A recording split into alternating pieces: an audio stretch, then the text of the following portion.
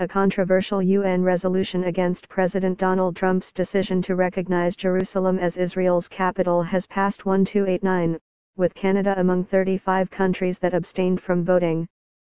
Before the UN General Assembly voted Thursday, Trump had threatened to punish any country that opposed him. The assembled voted in favor of declaring null and void the US's recognition of Jerusalem as Israel's capital. Voting with the US were Guatemala, Honduras, Israel, Marshall Islands, Micronesia, Nauru, Palau and Togo. Thursday's vote in New York City was significantly lower than its supporters had hoped for, with many forecasting at least 150 yes votes out of the 193 member states. 21 countries didn't vote at all. We are disappointed that this resolution is one-sided and does not advance prospects for peace to which we aspire, which is why we have abstained on today's vote, said Adam Austin, a spokesperson for Foreign Affairs Minister Chrystia Freeland.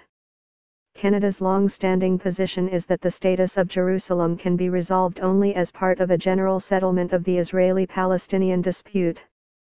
This has been the policy of consecutive governments, both liberal and conservative. Canada's ambassador to the UN, Markinder Blanchard, reiterated those remarks while explaining Canada's position at the General Assembly. We also take this opportunity to emphasize the importance of the city of Jerusalem to the three monotheistic religions.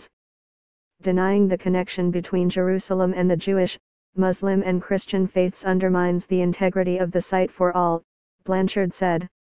Canada calls for calm and firmly condemns the violence, terrorism and targeting of civilians witnessed in the last weeks.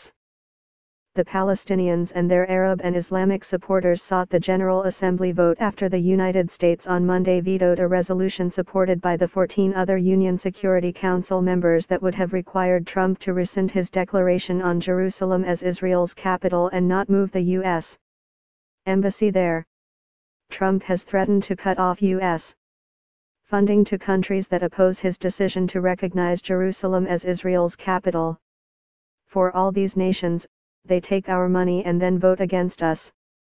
They take hundreds of millions of dollars, even billions of dollars, and then they vote against us, Trump told reporters at the cabinet meeting Wednesday.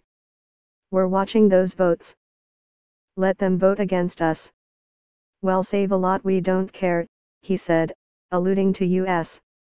aid. Ahead of the emergency assembly meeting, U.S. Ambassador Nikki Haley said no vote in the United Nations will make any difference on the U.S. decision to move its embassy to Jerusalem, which will go ahead because it is the right thing to do.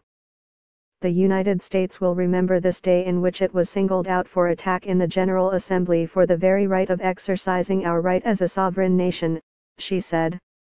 The NDP said they're disappointed by Canada's decision to abstain.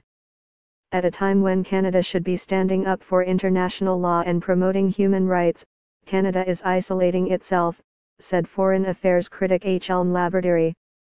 We urge the Trudeau government to uphold their own stated values, condemn illegal settlements, and finally stand up for the rights of the Palestinian people as well as the rights of Israelis.